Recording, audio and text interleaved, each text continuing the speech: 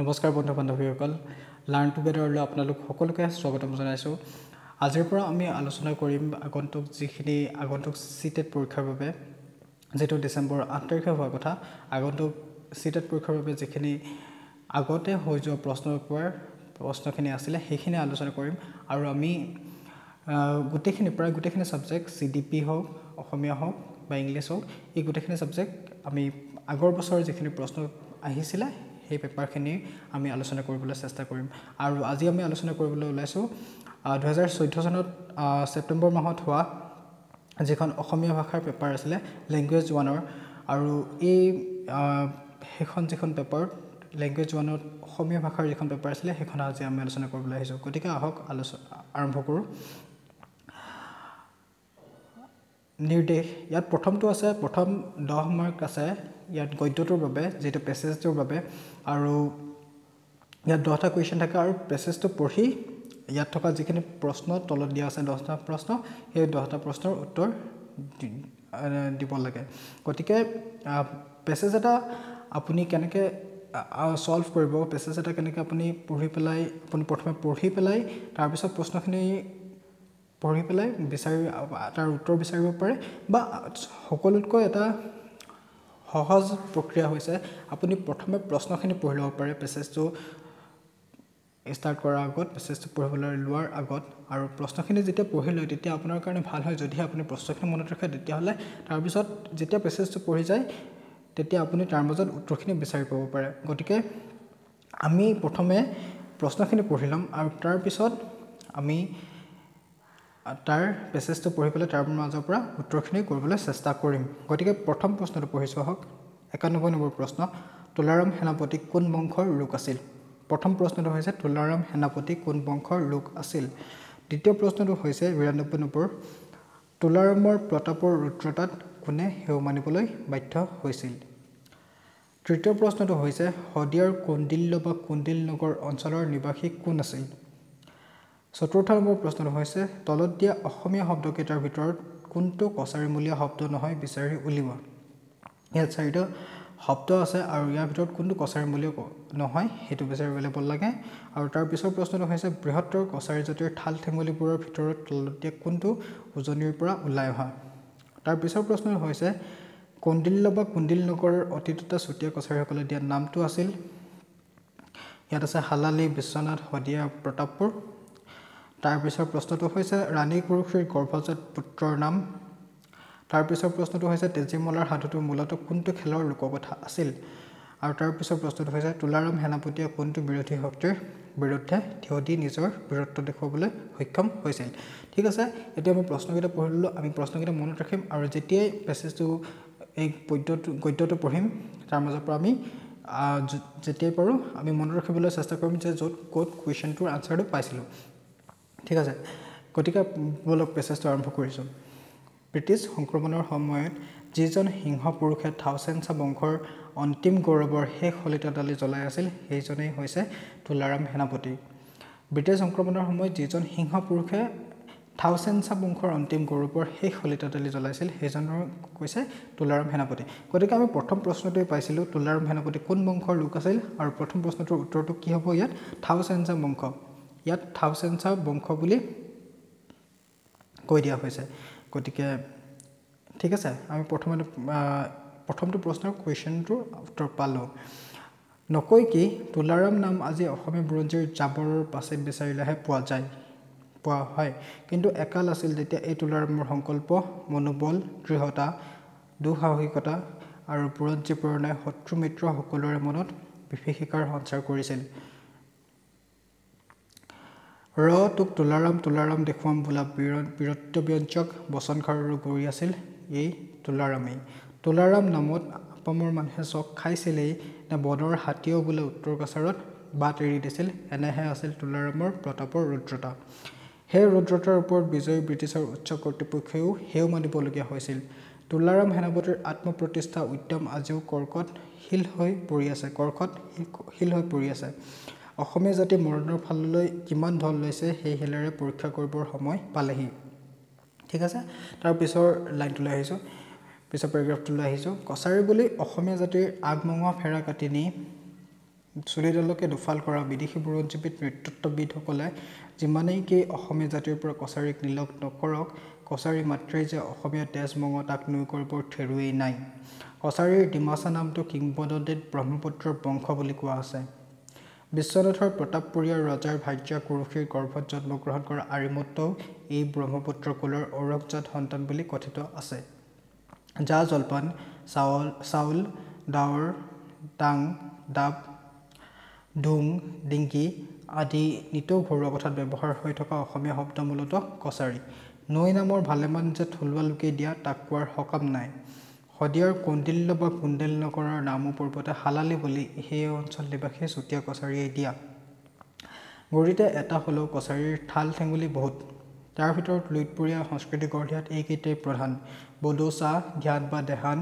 লাথো চাহ পংলং চাহ থাউচেন চাহ হাফলং চাহ আৰু হামুন চাহ দেহান বা ধ্যান খেলটো একেবাৰে উজনিৰ পৰাই ওলাই অহা তেজীমলা পানেচৈ কাচনমতি ফুলুৰা চাতলাকে আদি কৰি আমাৰ মাজত থকা ভালেমান সাধুকথা এইটো খেলৰ পৰাই মুখে মুখে বাগৰি অহা চৈখোৱা ৰাজমাই টেঙাবাৰী কাছমাৰী শিলপুখুৰী যোগীজান ঢল হেমাজি প্ৰভৃতি ঠাইত দেহান কছাৰী গাঁৱৰ পুৰণি চিন এতিয়াও মাটিৰ তলত মাজে মাজে লোলাই থাকে গতিকে কছাৰী সংস্কৃতি সুকীয়া বুলি অসমীয়াৰ গাৰ পৰা এৰুৱাই নিলেও বুৰঞ্জীক চিয়াই এশবাৰ ক'ব লাগিব যে কছাৰীয়েহে অসমীয়া সংস্কৃতিৰ ৰাজহাড় গতিকে আমি পেছেজটো এবাৰ এনেদৰে ভালকৈ পঢ়ি লোৱাটো দৰকাৰ আৰু আমি যিহেতু প্ৰশ্নকেইটা এবাৰ প্ৰথমতে পঢ়ি লৈছিলোঁ গতিকে আমাৰ প্ৰশ্নকেইটা য'ত আমি পাইছোঁ উত্তৰ সেইখিনি আমি এতিয়া চাই আহক প্ৰথমটো প্ৰশ্ন আছিলে তুলাৰাম সেনাপতি কোন বংশৰ লোক আছিল আমি প্ৰথমতে পেছেজটো যেতিয়া আৰম্ভ কৰিছিলোঁ এতিয়া পাইছিলোঁ যে তুলাৰাম সেনাপতি থাউচেণ্ডছ বংশৰ লোক আছিল ঠিক আছে ইয়াত দিয়া আছে ব্ৰিটিছ সংক্ৰমণৰ সময়ত যিজন সিংহ পুৰুষে থাউচেণ্ডছ বংশৰ অন্তিম গৌৰৱৰ শেষ শলিতাডালি জ্বলাই আছিল সেইজনে হৈছে তুলাৰাম সেনাপতি গতিকে ইয়াত তুলাৰাম সেনাপতি কোন বংশৰ লোক আছিল ইয়াত 3 নম্বৰ যোনটো আছে থাউচেণ্ডছ বংশ তুলাৰাম সেনাপতি থাউচেণ্ডছ বংশৰ লোক আছিল তাৰপিছৰ প্ৰশ্নটো হৈছে তুলাৰামৰ প্ৰতাপৰ ৰুদ্ৰতাত কোনে সেউ মানিবলৈ বাধ্য হৈছিল প্ৰথম অপশ্যনটো শত্ৰু মিত্ৰসকলো দ্বিতীয় অপশ্যনটো বনৰীয়া হাতী 3 নম্বৰ হিল আৰু 4 নম্বৰ ব্ৰিটিছৰ উচ্চ কৰ্তৃপক্ষ আমি ইয়াত পাইছিলোঁ যে তুলাৰাম নামত আপামৰ মানুহে চক খাইছিলেই নে বনৰ হাতীও বোলে উত্তৰ কাছাৰত বাট এৰি দিছিল এনেহে আছিল তুলাৰামৰ প্ৰতাপৰ ৰুদ্ৰতা গতিকে ইয়াত আমি প্ৰশ্নটো আছে তুলাৰামৰ প্ৰতাপৰ ৰুদ্ৰতা কোনে সেউ মানিবলৈ বাধ্য হৈছিল গতিকে ইয়াত বনৰীয়া হাতী 2 নম্বৰ অপশ্যনটো বনৰীয়া হাতী তৃতীয় নম্বৰ প্ৰশ্নটো হৈছে শদিয়াৰ কৌণ্ডিল্য বা কুণ্ডিল নগৰ অঞ্চলৰ নিবাসী কোন আছিল ঠিক আছে ইয়াৰ শদিয়াৰ কৌণ্ডিল্য বা কুণ্ডিল নগৰৰ নিবাসী কোন আছিল দিয়া হৈছে আৰু ইয়াত চাওক একেবাৰে 2 নম্বৰ পেৰাগ্ৰাফটোৰ শেষৰ ফালে শদিয়াৰ কৌণ্ডিল্য বা কুণ্ডিল নগৰৰ নামো পূৰ্বতে হালালি বুলি সেই অঞ্চল নিবাসী চুতীয়া কছাৰীয়ে দিয়া গতিকে চুতীয়া কছাৰীসকল শদিয়াৰ কৌণ্ডিল্য বা কুণ্ডিল নগৰৰ নিবাসী গতিকে ইয়াত হ'ব 1 নম্বৰ যিটো চুতীয়া কছাৰীসকল 94 নম্বৰ প্ৰশ্নটো হৈছে তলত দিয়া অসমীয়া শব্দকেইটাৰ ভিতৰত কোনটো কছাৰী বুলি শব্দ নহয় বিচাৰি উলিওৱা প্ৰথম 1 নম্বৰটো হৈছে চাউল দ্বিতীয় নম্বৰটো হৈছে কাগজ 3 নম্বৰটো হৈছে ডাৱৰ আৰু চতুৰ্থ নম্বৰটো হৈছে জা জলপান চাউল কাগজ ডাৱৰ জা জলপান গতিকে আমি চাওঁ হওক দ্বিতীয় নম্বৰ পেৰাগ্ৰাফটোত ইয়াত দেখা পায় যে জা জলপান চাউল ডাৱৰ ডাং ডাব ডুং ডিংগি আদি নিতৌ ঘৰুৱা কথাত ব্যৱহাৰ হৈ থকা অসমীয়া শব্দ মূলতঃ কছাৰী গতিকে চাউল ডাৱৰ আৰু জা জলপান এইকেইটা শব্দ আছে কিন্তু কাগজ নহয় গতিকে 94 নম্বৰ প্ৰশ্নটোৰ 2 নম্বৰ অপশ্যনটো কাগজ কছাৰী মূল্য শব্দ নহয় ঠিক আছে তাৰ পিছৰ প্ৰশ্নটো হৈছে 95 বৃহত্তৰ কছাৰী জাতিৰ ঠাল ঠেঙুলিবোৰৰ ভিতৰত তলদীয়া কোনটো উজনিৰ পৰা ওলাই অহা আমি যদি এটা এই 3 নম্বৰ পেৰাগ্ৰাফটোত এইফালে আছে যে দেহান বা ধ্যান খেলটো একেবাৰে উজনিৰ পৰা ওলাই অহা গতিকে ইয়াত প্ৰশ্নটোৰ উত্তৰ হ'ব 4 নম্বৰ দেহান 95 4 নম্বৰ দেহান ঠালটো উজনিৰ পৰা ওলাই অহা 96 নম্বৰ প্ৰশ্নটো হৈছে কৌণ্ডিল্য বা কুণ্ডিল নগৰৰ অতীতত চুতীয়া কছাৰীসকলে দিয়া নামটো কি আছিল আমি দ্বিতীয় নম্বৰ পেৰাগ্ৰাফটোত পাইছিলোঁ যে শদিয়াৰ কৌণ্ডিল্য বা কুণ্ডিল নগৰৰ নামো পূৰ্বতে হালালি বুলি সেই অঞ্চল নিবাসী চুতীয়া কছাৰীয়ে দিয়া গতিকে এইটোৰ উত্তৰটো হ'ব 1 নম্বৰ অপশ্যনটো হালালি 97 নম্বৰ প্ৰশ্নটো হৈছে ৰাণী কুৰুখীৰ গৰ্ভজাত পুত্ৰৰ নাম 1 নম্বৰ অপশ্যনটো বিশ্বনাথ 2 নম্বৰ অপশ্যনটো তুলাৰাম 3 নম্বৰ প্ৰশ্নটো হৈছে আৰিমুত্ত আৰু চতুৰ্থ নম্বৰটো হৈছে প্ৰতাপ আমি যদি দ্বিতীয় পেৰাগ্ৰাফটো চাওঁ ইয়াত দিয়া আছে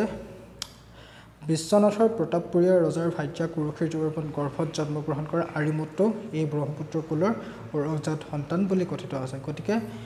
বিশ্বনাথৰ প্ৰতাপপুৰীয়া ৰাজ্যৰ ভাজ্যা কুৰুক্ষীৰ গৰ্ভত কোনে জন্মগ্ৰহণ কৰিছিল আৰিমত্ত গতিকে ইয়াৰ উত্তৰটো হ'ব আৰিমত্ত ৯৭ ৩ নম্বৰ অপশ্যনটো আৰিমত্ত ৰাণী কুৰুক্ষীৰ গৰ্ভজাত পুত্ৰৰ নাম আৰিমত্ত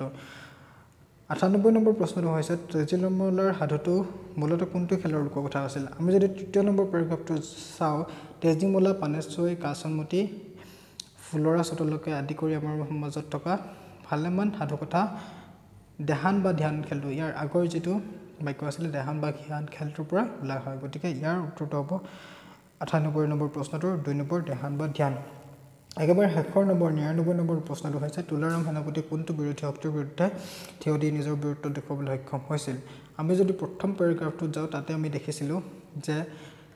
সেই ৰুদ্ৰতাৰ ওপৰত একেবাৰে শেষৰ ফালে আপুনি যদি চাই তেতিয়াহ'লে সেই ৰুদ্ৰতাৰ ওপৰত বিজয়ী ব্ৰিটিছৰ উচ্চ কৰ্তৃপক্ষক সেৱা মানিবলগীয়া হৈছিল গতিকে ইয়াৰ ব্ৰিটিছৰ উচ্চ কৰ্তৃপক্ষ ইয়াত হ'ব ৯৯ ৩ গতিকে ইয়াত আছিলে এই গদ্যটোত যিকেইটা প্ৰশ্ন আছিলে আপুনি পৰীক্ষাত 10টা প্ৰশ্ন গদ্যৰ পৰা পাবই আৰু বাকি 5টা আপুনি পদ্যৰ পৰা পাব আৰু যিকেইটা ইয়াত দেখা গৈছে আপোনালোকে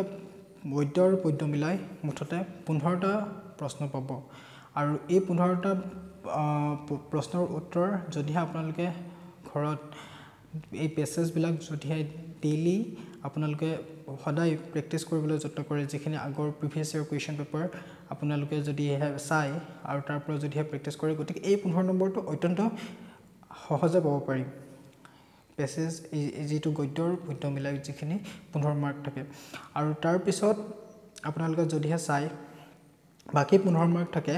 আপোনালোকৰ আসামিজ পেডাগজি পৰা লেংগুৱেজ পেডাগজি পৰা সেকশনৰ পৰা আহিব আৰু সেই 15 মাৰ্কৰ যথেষ্ট টান নহয় আমি এই যিখিনি ইয়াৰ পিছৰ যিখিনি থাকিলে পদ্য আৰু পেডাগজি আমি একেলগে আপলোড কৰিম নেক্সট ভিডিঅ'টোত আমাৰ আৰু আপোনালোকে যদিহে লেংগুৱেজৰ ওৱান পেপাৰত ভাল মাৰ্ক উঠাবলৈ যদিহে আপোনালোকে বিচাৰিছে তেতিয়াহ'লে আপোনালোকে যিখিনি প্ৰিভিয়াছ ইয়াৰ কুৱেশ্যন পেপাৰ আছিলে লেংগুৱেজ ওৱানৰ যিখিনি অসমীয়া আছিলে সেইখিনি আপোনালোকে ডাউনলোড কৰি পেলাই আপোনালোকে নিজে ঘৰত ডেইলি যদি আপুনি দুটা প্ৰেক্টিছ কৰে বা গ্ৰামাৰ বুক বা তেনেকুৱা যিখিনি কিতাপতো বেলেগ যদি আপোনাৰ পেছেজ যদি আপোনালোকৰ ওচৰত আছে তেতিয়াহ'লে তেনেকৈ ডাউনলোড কৰি পঢ়িব পাৰে আৰু প্ৰেক্টিছ কৰিব পাৰে আৰু আসামিজ লেংগুৱেজৰ লেংগুৱেজ ওৱানৰ যদিহে আপোনালোকে মাৰ্ক উঠাবলৈ এইটো অত্যন্ত সহজ উপায় গতিকে আশা কৰিছোঁ আমি বাকি ভিডিঅ'খিনি যিখিনি বাকি থাকিলে পদ্য আৰু পেডাগজি সেইখিনি আমি বাকি ভিডিঅ'টোত পিছৰ ভিডিঅ'খিনিত আমি আপলোড কৰিম আৰু আশা কৰিছোঁ আপোনালোকে ভিডিঅ'টো চাই ভাল পালে আৰু যদি ভাল পালে আপোনালোকে লাইক কৰিব শ্বেয়াৰ কৰিব আৰু ছাবস্ক্ৰাইব কৰিব চেনেলটো ধন্যবাদ